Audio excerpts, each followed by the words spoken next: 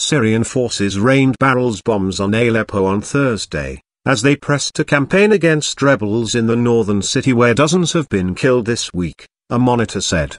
The Britain-based Syrian Observatory for Human Rights also said jihadist fighters executed 15 civilians in the northeastern province of Hasakeh. The observatory said 2 people were killed in one raid that struck the rebel-held Aleppo neighborhood of al-Shah. Regime helicopters dropped barrel bombs on several districts that are in rebel hands, the monitoring group said. Barrel bombs killed at least 58 civilians on Tuesday and Wednesday, including 15 children, while 7 civilians were killed on Monday. Aleppo has been split into areas held by the regime and opposition since shortly after fighting broke out in Syria's former economic hub in 2012.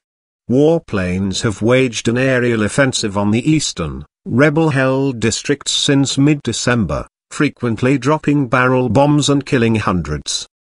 The use of barrel bombs, barrels packed with explosives and scrap metal, has been condemned by the international community and human rights organization.